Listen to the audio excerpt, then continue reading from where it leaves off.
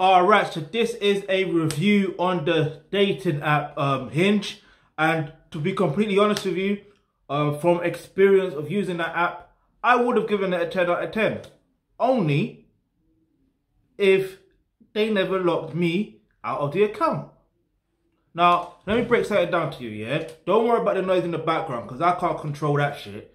Look, at the end of the day, and this is why I need to continue to get people to subscribe to this channel, get this channel monetized. Make sure you support what we're doing at the Alkebulantrust, so we're able to invest into certain things that can minimize sounds that we cannot absolutely control, because there is ways to do that by either going to a different environment, yeah, or creating something, because I remember doing music, and there's ways to do certain things in it. But anyway, back to the review. Like Hinge, alright, so from experience, yeah, the app is very user friendly, yeah, cool. You can when you match these women, you know what I mean, like you can message them freely, cool. Now, I think I linked up with, I don't know how many women I matched up with. It's quite a lot. Some of them,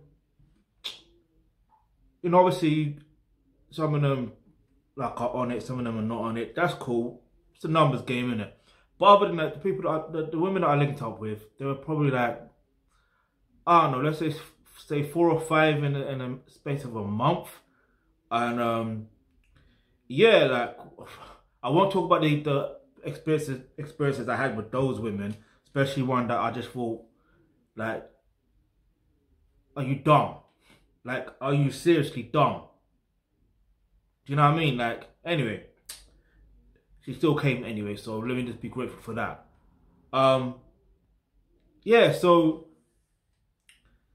they locked me out my account, and I don't know why. I messaged them. They told me I violated terms and conditions, or whatever the case was. Like, what did I do? Do you understand? What did I do to violate terms and conditions? They couldn't tell me.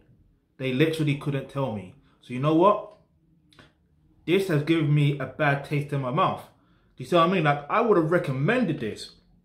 But if they're locking people out of their accounts and they're not telling them why, like what exactly they did to violate their terms and conditions, how do they know they're not doing the same violations to on other apps? How do they know? Because there's some terms and conditions that might be the same. Do you see what I'm saying?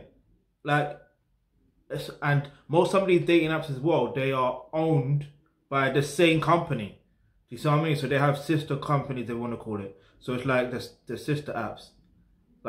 Which is interesting when you look at it from that perspective. Like, you know what I mean? Like, why have so many when it's just owned by one? Like, come on. Anyway, so, but yeah, like, I'm going to give this app a 0 out of 10. Just based on the bad taste in my mouth with the experience that I've experienced. Like I said, I would have given it a 10 out of 10 had it not been for that unfortunate experience. Yeah, but anyway, listen.